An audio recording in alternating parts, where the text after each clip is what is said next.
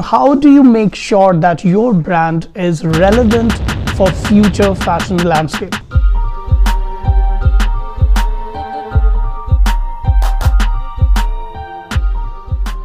In this video series, we are learning branding techniques adopted by internationally known Indian brands. So we have our expert, Mr. Anirudh Birla, who is considered to be India's kingmaker marketer.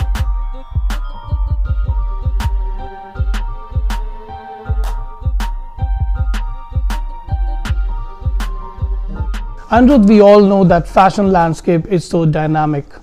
Trends change every day and brands have to offer something new to a customer. I have seen there are two kinds of brands. One that has done good for a couple of years and then they fade off. And then another who have flourished throughout year for so many decades. Your brand is a great example of an Indian brand who have flourished through 20 years. So what is your secret? How do you make sure that your brand is relevant for future fashion landscape? So I feel that AMPM is going to be more and more relevant going into the future, because the thought behind AMPM was always to have more value for money, more versatility, a more relaxed lifestyle, a transitional lifestyle. We speak to that entire concept of being transitional, and we are going, as we go ahead, we're going to do that more and more, and you will see that in a few months, maybe even a year.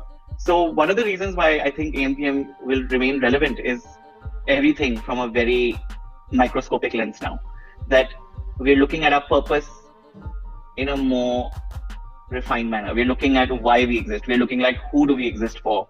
For example, are we existing for the woman who wants to attend a wedding? Or are we existing for the woman who is just wanting to get through a day looking stylish, but yet relaxed, feeling appropriate?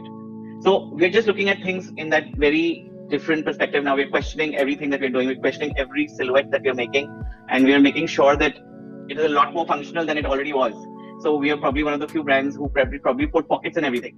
And we are also one of the few brands who have sizes from an extra small all the way to a double XL. And we're looking at all of those things, and we're making sure that we are, as we go forward, we are available for everyone, that we are inclusive in our own way. Going forward, of course, we're going to be talking a little bit more about how to be mindful. We have to treat people with that intelligence, and we have to treat people with the assumption that they know, and that the brand then inculcates it and just provides a solution. So I don't think we want to become preachers. That's not something that AMPM ever wants to do. I think we're just part of the social fabric, just like anybody else. And we just want to give and keep pace with what is happening around the world. So in that sense, relevance will always remain. So I think people have realized that during the pandemic that they don't need to go to an X place and only work from there. They're working as efficiently from their home. I think AMPM is right up there to provide the solutions for such a lifestyle. Like I said, the transitional lifestyle that people are now adapting to. They can go from a work meeting and take a flight to Goa and they're there for the weekend. So who is to say that, okay, you always have to change? No, maybe the same outfit takes you from Delhi to Goa, and you're looking at landing there and still looking appropriate. So that is the sort of conversation we want to have as we go forward. That is the sort of product we want to provide as we go forward, and that is the sort of consumer that we're looking at as we go forward.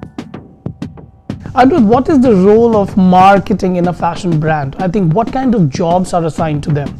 And tell me why they are always paid in the highest bracket.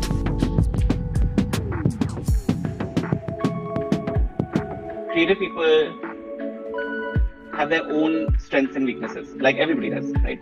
And one of the things that they do really well is design and create and get inspired, and they have a uniqueness to their voice. And they're able to do that really well. For that to happen, they need time, and then they need some solace, and they need inspiration, and they need to travel around the world, and they need to get inspired, and So a lot of people who are creative are able to do all of that. But does that translate into making sure that everybody knows about them, about what they're doing, about the story that they're wanting to tell, how they want to tell it? Some people are just not natural storytellers.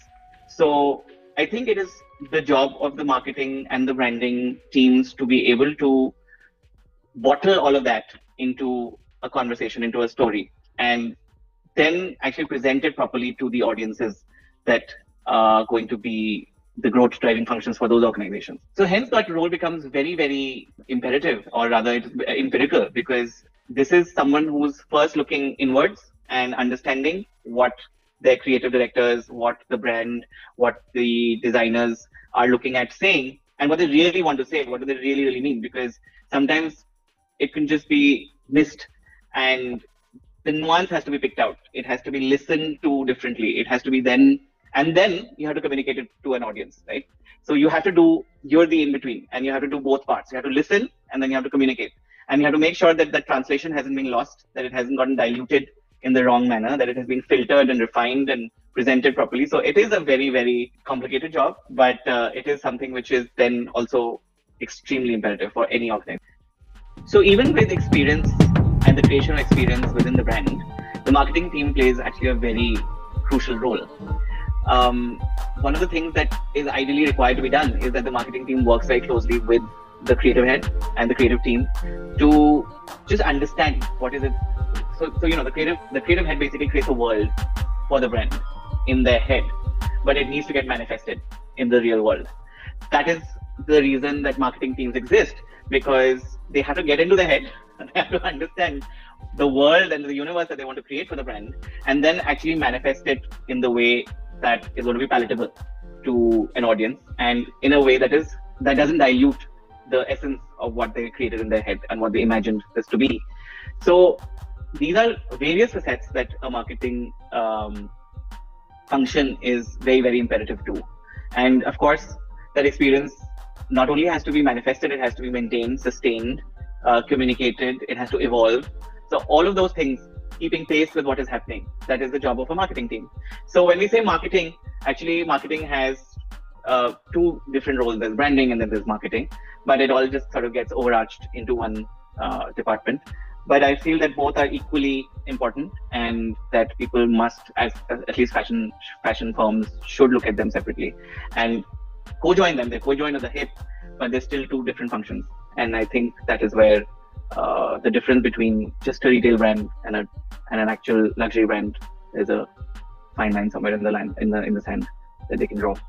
Yes, marketing teams very much have that role to play when it comes to retail, when it comes to sales, when it comes to choosing where you want to retail, etc. But I think it is important that people take that feedback, take that information, sit with the teams internally, and then come up with a wholesome solution. So it could be that I would want to open, say, in Khan Market, and whereas the designer vision might not be that, it might not be high street at all.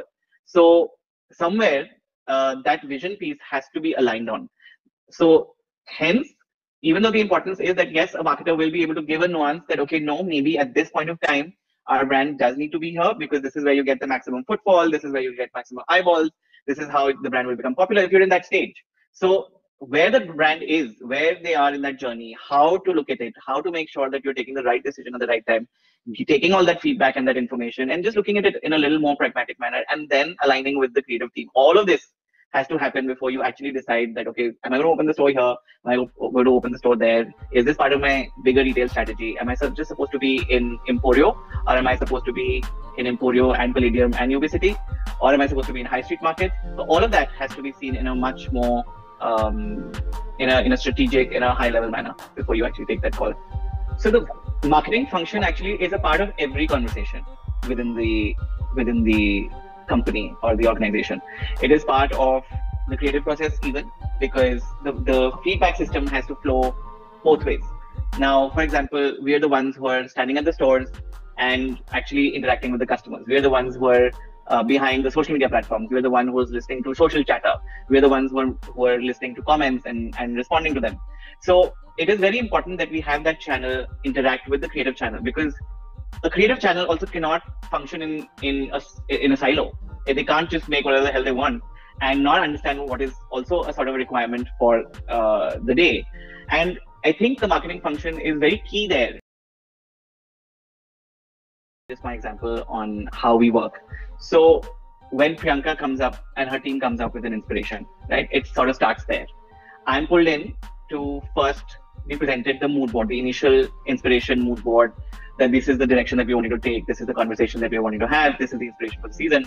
And it is first tested on me. I'm the guinea pig, right? So I'm the guinea pig outside of the department who comes in and hears that and gives the first reaction that, okay, oh, this sounds very exciting, or maybe we should add this, or maybe, this is something that it seems like we've done before.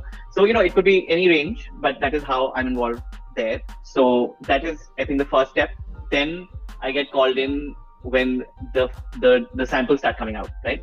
And these samples don't come out magically on day one. It's not like, all 100 are ready. So it's a process, right? So it's months of work, and we meet nearly every week to gauge and assess that what has happened, what does the design team come up with. Then we see it on a rack, and we see whether this is looking good, not looking good. Are we missing something? Of course, before that, we've also made a range plan for them. So the marketing team heads the sort of merchandising team, and we make the range plan in a way that, okay, these are the sort of things, basis of analysis, basis of feedback from previous seasons. These are the things that we can look at making. These are the things that we can repeat in terms of silhouette or in terms of, a category. And these are the things that might now be coming in. For example, masks is a whole new category. So are we doing enough? Are we doing more? Are we wanting to do more? So all of those things get encapsulated in a range plan, which is worked on with both the design and the marketing teams together, because of course design has a thought going forward that this is what they want to say, this is what they want to do. So we have to incorporate all of that, and then the range plan gets made. Then comes the presentations of the samples, and that is where I'm also called in, and I see the design from a marketing perspective. The teams are there, and they need to be told, and they need to be enthused even after if something's not worked. So those course corrections happen during a season. So every week or every month, those course corrections are continuously happening. And then, of course, the time comes when the product is ready, and then it has to be communicated to the customer. And so all the visual imagery, all that process begins. So basically, the marketing team is the one that handles the shoots, the campaigns.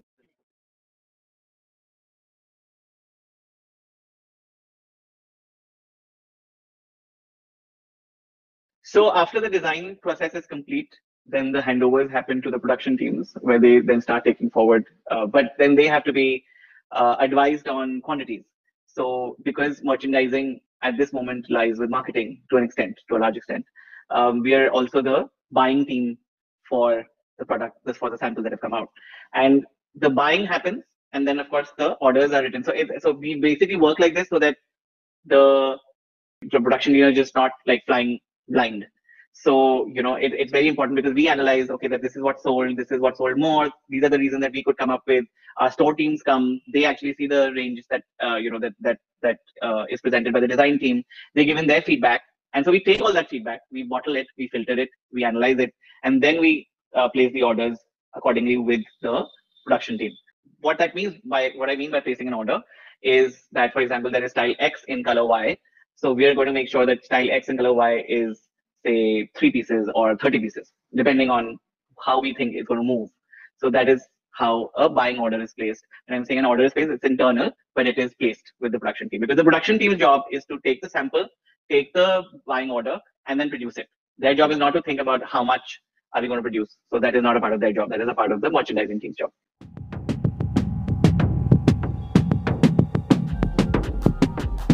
So even when we are placing an order, of course, there is a science behind it.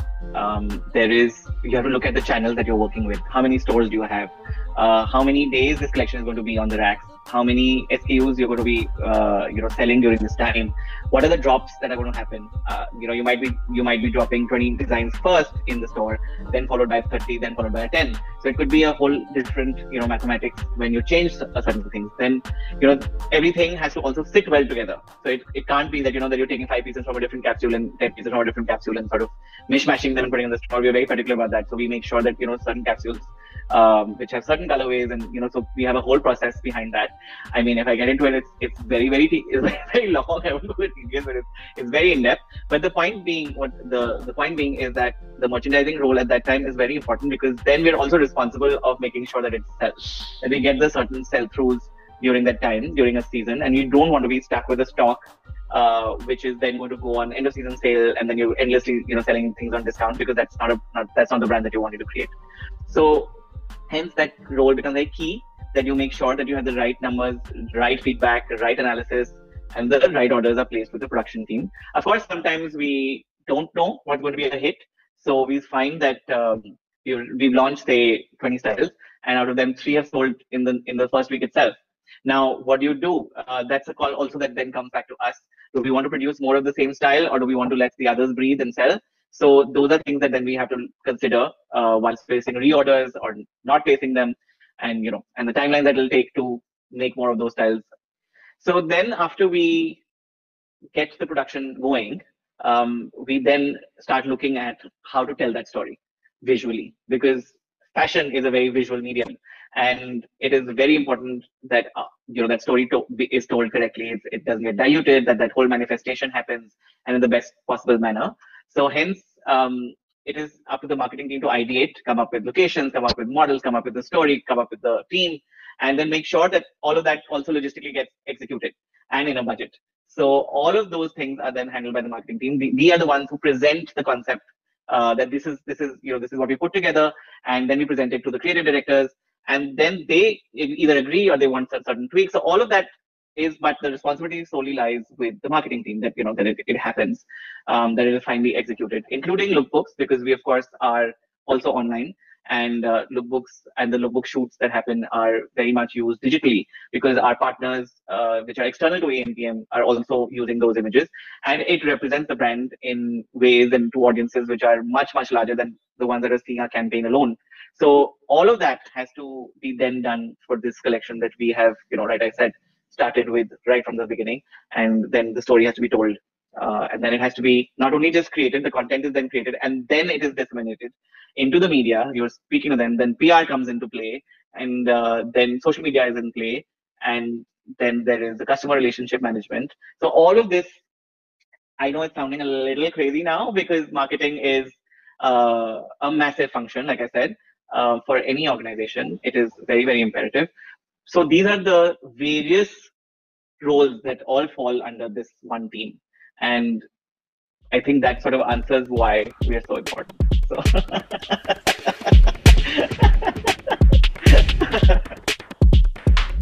Hope that you were able to learn some valuable insights on how to create a fashion brand. But the information is yet not complete. Please look at the next videos to understand other trade secrets and finer nuances of fashion branding. And that is all for now. I'll be meeting you again in the next video.